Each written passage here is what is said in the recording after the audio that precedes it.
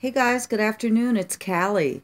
Today I am showing you my May mission inspiration page from the challenge from Mike Deakin.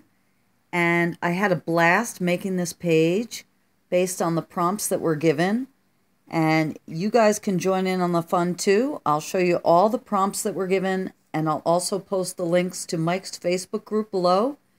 He posts a new challenge each month, and they're really a lot of fun. They force you to go outside of your comfort zone and create things that you wouldn't normally come up with. So I've been having a blast with it.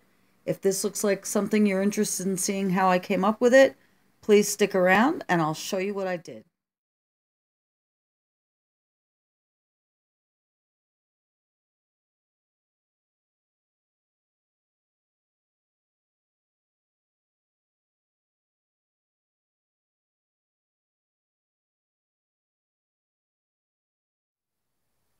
Okay guys, our first prompt is to apply gesso to our page. So you can see I've already taped it off and I have some wax paper back here to kind of protect it.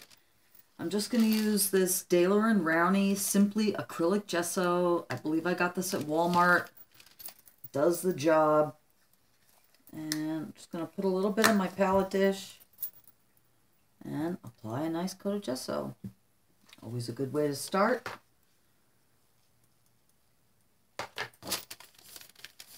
And let this dry. I have no idea, which is part of the fun for me, always trying to figure out where we're going to wind up with this page. No preconceived ideas at all. I try to go in kind of blind. I don't think about a focal point.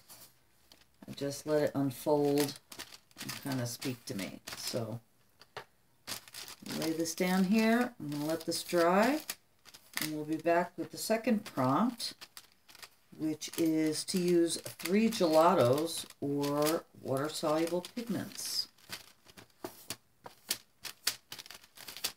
Okay, guys. See you in just a minute.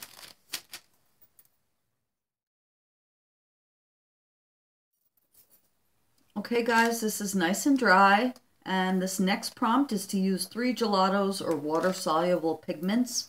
So I decided to use my Faber-Castell gel sticks, and I'm going to use light blue, dark blue, and yellow.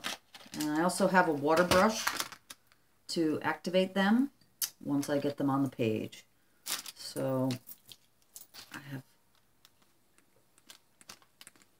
I don't use these very much at all, and I should, because they're cool. But I think they're not permanent, so they lift up if you put wet on top of them. And I think that's been a deterrent for me. But everything can change.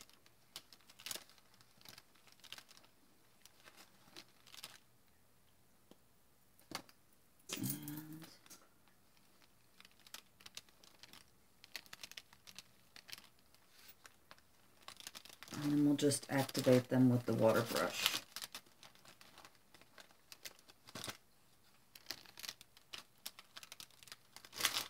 Nice and sunny yellow. Okay.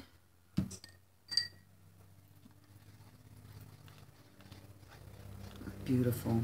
Nice and rich.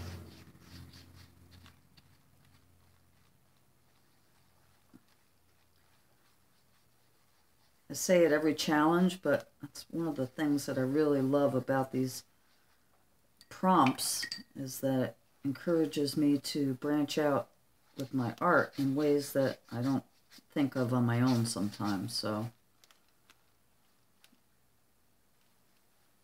that's great. Still have no idea what my focal point's going to be. Okay, so I'll do this, and I think the next prompt is to blow paint through a straw, which will be cool. I used to remember doing that as a kid in art class.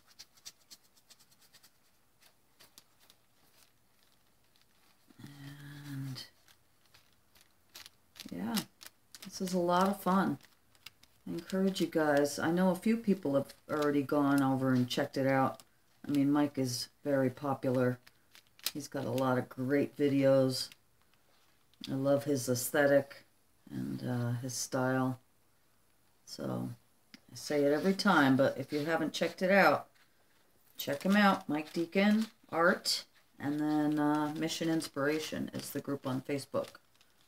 And as always, I will put the links below. So it's really pretty. And I love the texture. You can see the brush marks from the gelato underneath it, as well as that masking tape in the crease there. And I love that. Can't get enough texture for me. Okay, guys, I'm going to let this dry, and I'll be back. I may take a baby wipe and blend this out, or a rag, but I don't have that next to me right now, so that may happen off camera. And I'll see you back here when this is dry. See you in a few minutes.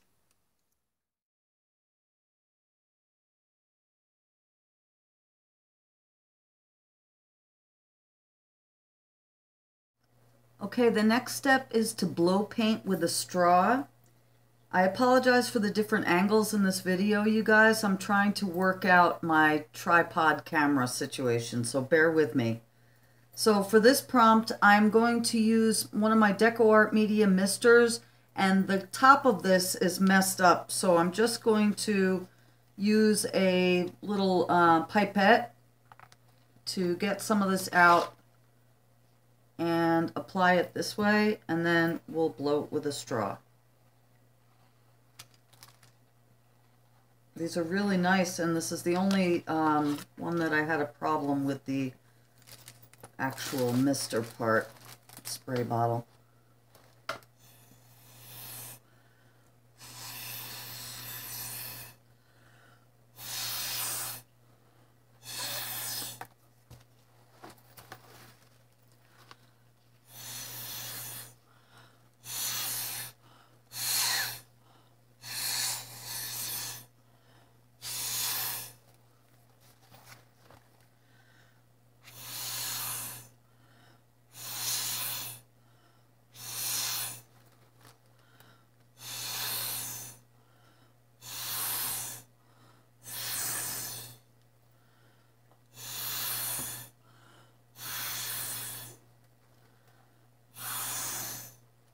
Wow, you get lightheaded for sure, you guys.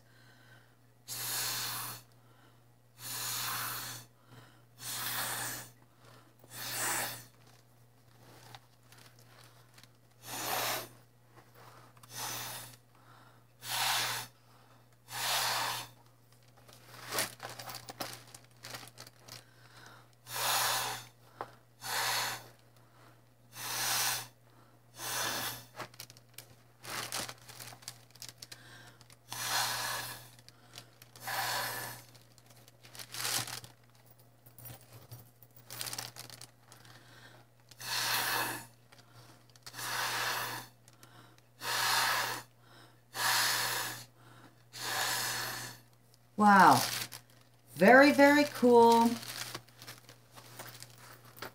All right, so I'm going to let this dry, and we'll be back for the next step. Okay, so step 4 is to use a stencil with the medium of your choice. I'm going to be using some of this Punchinella I got in some Happy Mail from Gina, as well as this Folk Art acrylic paint, and this is Fluorescent Glow. You knew I had to get some more purple in here. So I'm just going to put some in a palette. I have a clean makeup sponge, and I'm going to just randomly use this around the page.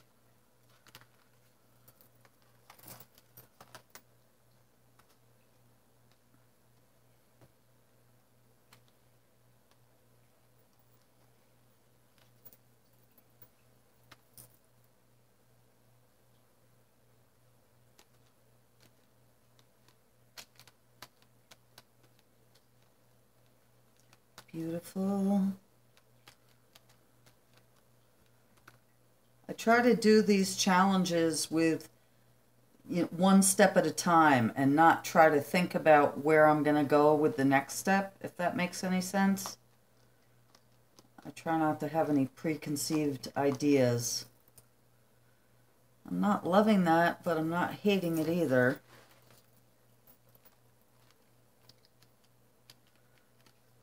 A lot of times things will get covered up at the end. You think it's going to be one way, it turns out to be a different way. That's one of the many things I like about doing these challenges. Notice how I'm keeping the yellow, which to me kind of looks like a moon or a sun peeking through these hanging branches here. So again, whether it stays that way remains to be seen.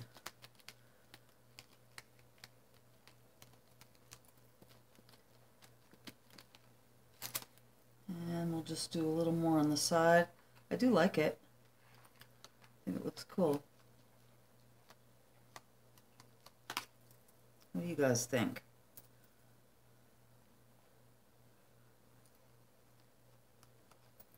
Okay, we're going to let this dry and come back with step 5, which is to add texture with modeling paste. See you in a second. So our next step is to add texture with modeling paste, and I have my own homemade texture paste that I make out of Mod Podge and baby powder and acrylic paint. So I have some here in my palette dish, and I debated on what stencil, if any, that I wanted to use, and I decided on some stars. So I'm just going to add some stars at the top here, and we'll see how that turns out. I also added a little bit of this Anita's all-purpose metallic paint and just this white for a little bit of a sparkle effect, hopefully. So we'll just spread this on.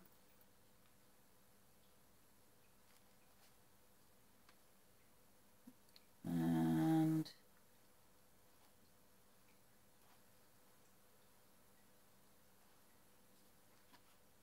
this will take a while to dry.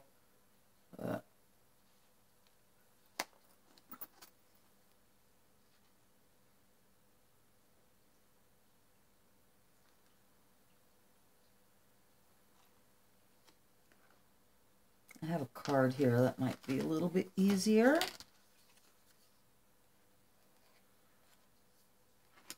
Sometimes it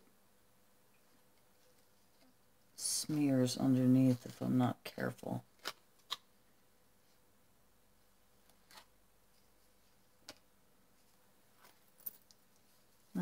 Doesn't matter, right? It's mixed media. And then one more side over here. I'm just going to go right in with the card.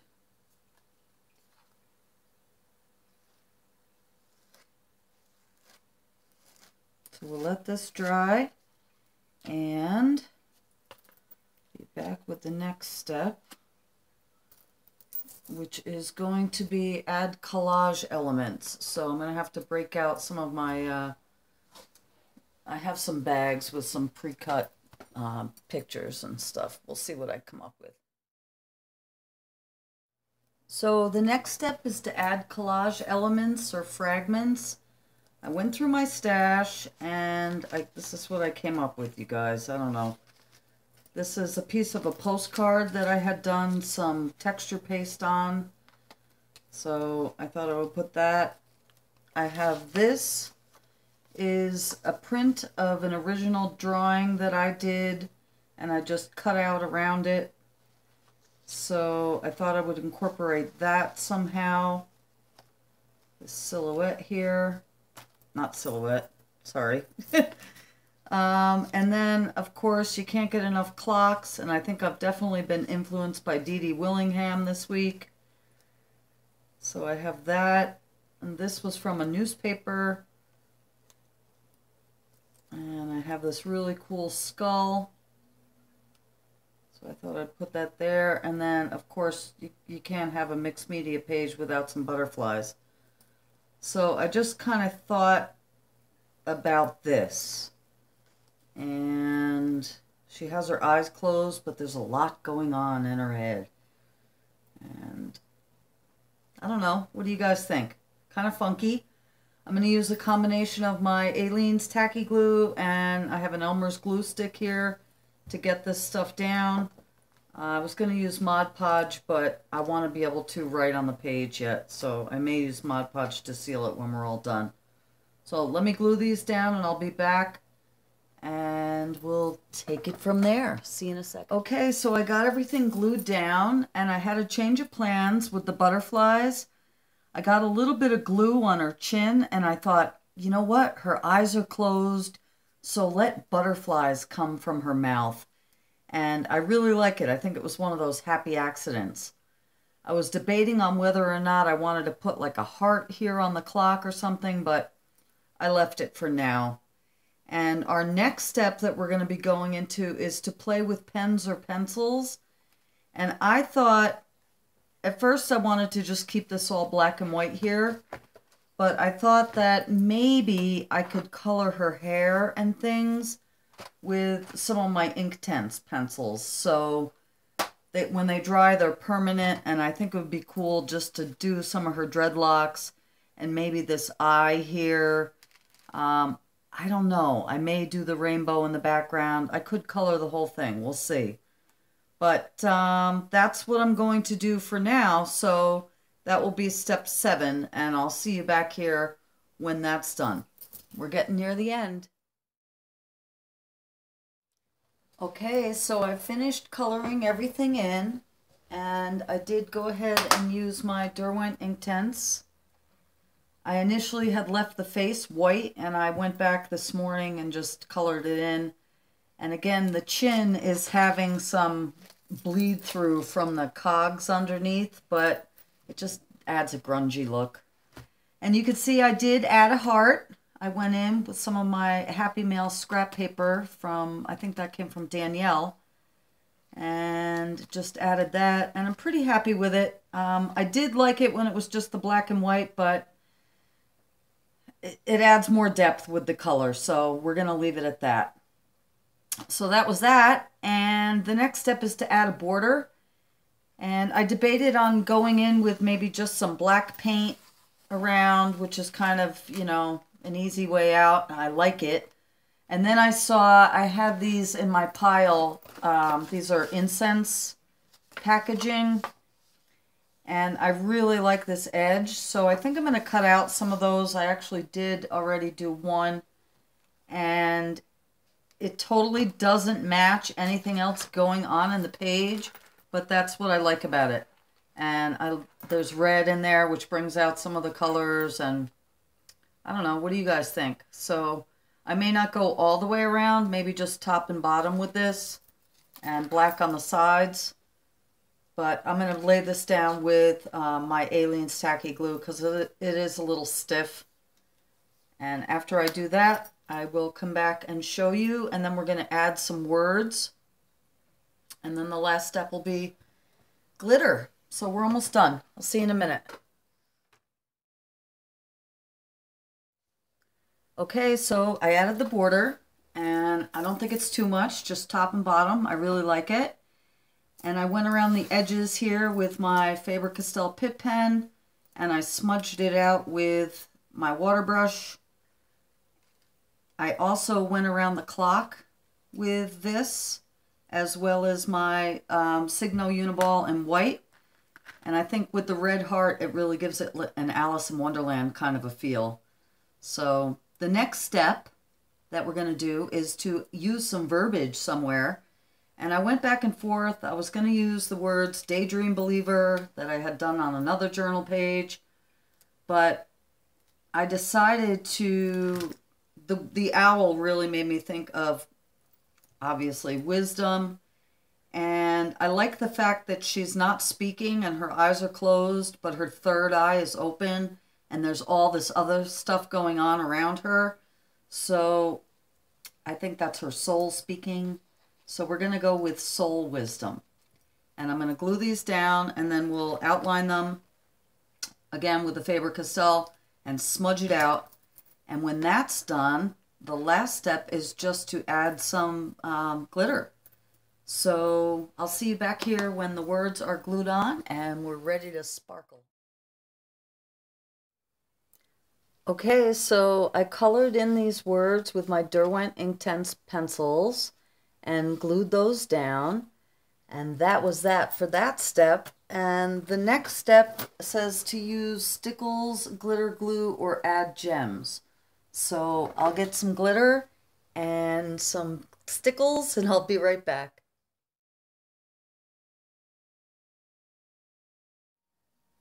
How many crazy angles can this video have? Bear with me, you guys. Okay, step 10 was to use stickles, glitter glue, or add gems.